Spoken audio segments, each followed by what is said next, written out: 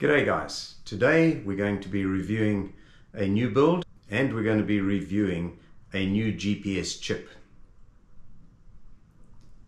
Now the build is the Chimera or Chimera, however you say it, 7-inch drone. This is the HD Pro from around about a year ago. Straight off the bat, I can tell you that this is the worst build I've ever had to build. As a designer myself, when you build something and you do the design on it, the most important thing is to actually make sure everything that is going to go onto it fits. In this particular case, when this was built and designed, it would have been over a year ago. At that stage, we only had DJI air unit and we had the Carex air unit. Now, I ordered it for the DJI air unit, and the reason I never chose the current version of this frame is because it is designed apparently for the O3 air unit, which I don't have. Now, why am I a little bit disappointed in this build? And the reason is that the cable from the camera to the air unit is very short in this particular build, and as such, they have designed this red piece for the air unit to actually fit on the back over here. And the cable from the camera to the air unit is too short. How did I make it fit? I had to drill holes here, and that meant the uprights that support this top plate are now missing. So I have put the air unit forward. The other problem I've had with it is because it's forward, it interferes with the stack, which is a 30 by 30. If this stack had been a mini, I wouldn't have had as much grief, but I had hours and hours and hours of taking it apart, putting it back together, trying to work out what heights I need to make everything fit, and it was an absolute mission from hell. Now, I have ordered a long cable, which I hope will change this problem for me, but again, I go back to, if I was designing this, I would have made sure that the air unit was in the front, which is the heavier part of the aircraft, directly over its access point. And I would have put the stack at the back, because we can always run wires to a stack, but we can't easily change the wires on a camera to make them longer. So that for me was a shockingly poor build. We're going to go out and test fly this and see how it actually flies. The second thing we're going to be testing today is the BZGNSS GPS chip. This is a Series 10 and apparently can pick up more satellites than the standard sort of Series 8. As you can see, the difference in size is quite a lot. I have had GPS issues trying to get them to hook up, because with the 4.4 BETAFLIGHT rescue, return to home and land, you need a minimum of 8 satellites. These little ones I find take forever to get a fix. We'll see how this one goes, and let's see what the answer to this problem is. So let's get out there and go and fly this drone. G'day guys, again down here at the old golf course, going to fly the Chimera, whichever you say. Let's see how it goes and see how fast it hooks up with this new GPS. Stand by. Okay guys, we've put the drone down there on the mat, and the reason I'm a little bit far back is I want to see how close it can land to that mat when it comes back under GPS rescue. So let's see how that goes. At the moment I'm just going to go and power it up.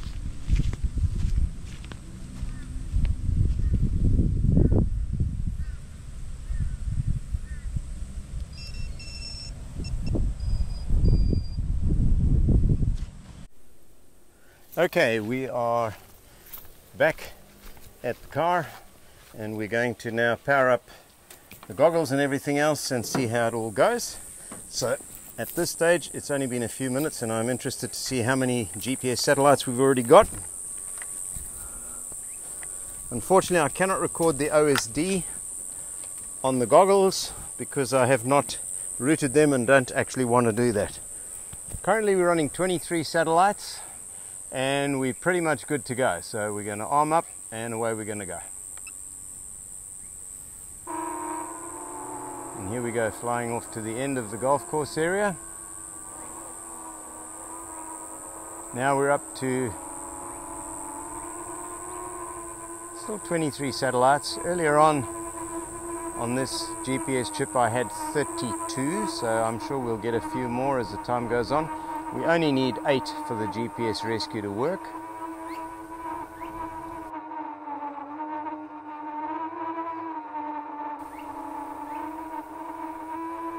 And let's fly past the camera.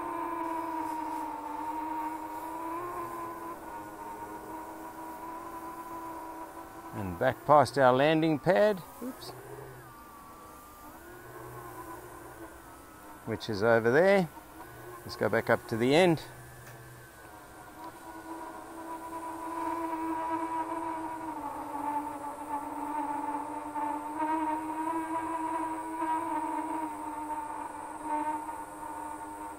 And I'm going to activate GPS rescue now.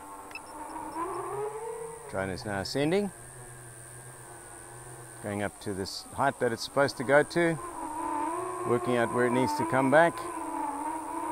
Tends to be flittering around a little bit, but I guess that's because there's a fair amount of wind blowing around here at the moment. It's not quite sure what to do. I've got it set at 8 meters per second as far as ground speed is concerned, yet it's still buffering quite badly. I had it at 10 and it was a little bit less than it is now as far as that is concerned. And we now got 28 satellites. Drone is currently turning around and heading down for the landing, and there you go, she's just landed. Not what I had in mind, but it's all good. Seems to be dropping that last meter for some reason. Arming and going to take off.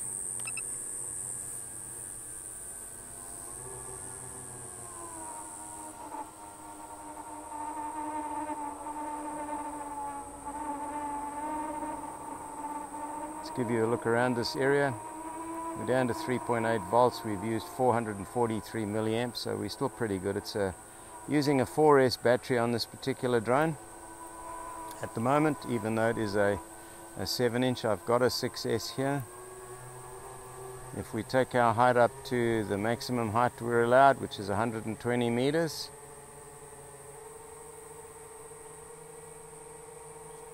give you an idea of the view in the area.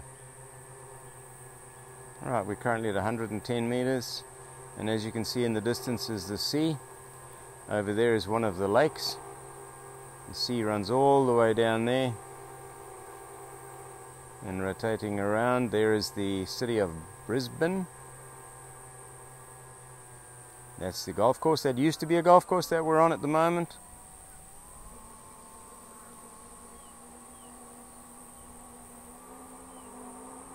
And there's the sea again coming in on that side, and that's where we are positioned down over there, so we're just going to dive ourselves down back to that point.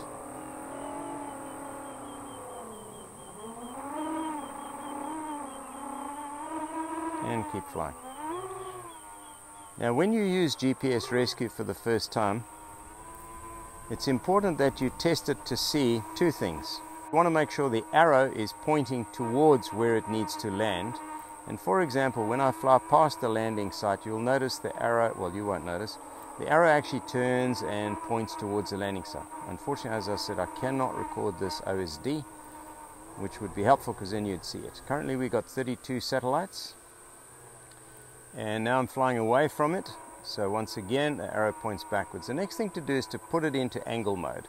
So flick it into angle mode and see if it remains stable and flies flat and level, which it does, which means that you know that it's going to have a reasonable shot at getting itself back home. Okay guys, in summary, Chimera, 7-inch. Is it a good drone? The answer is it flies really well. It's very, very smooth. I am a person who does not do freestyle, so charging it around in and out of bandos and stuff like that I'm not going to do, and I think using a 7-inch for that is crazy. 5 inches work fine. But as for me, it is a means of transporting a camera.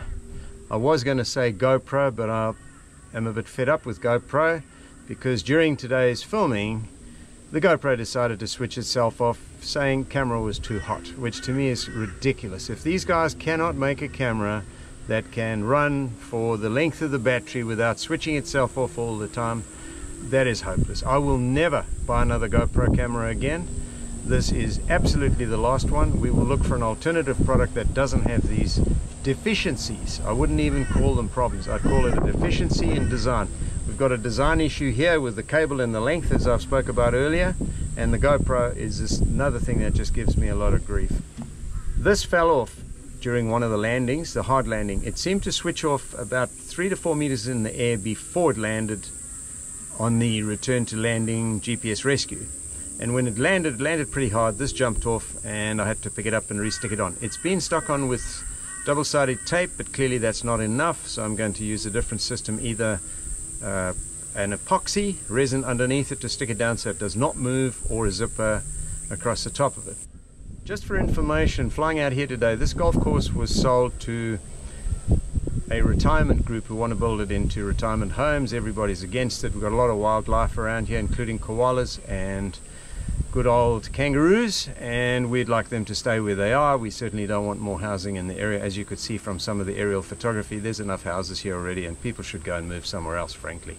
Anyway, this is something that is ongoing, and that's why we have this abandoned golf course at this point in time. Great for me because I can use it to do testing and flying, but I guess in the long run we'll lose it like we lose everything, and it'll just be a whole cluster of another 5,000 or 6,000 houses, and we'll have all the horns and the noise and everything going with it. From me, thank you very much for watching. Hit the like and subscribe, help an old bloke out. Have a great afternoon. Beautiful blue skies here today, 32 degrees C. Enjoy. Bye for now.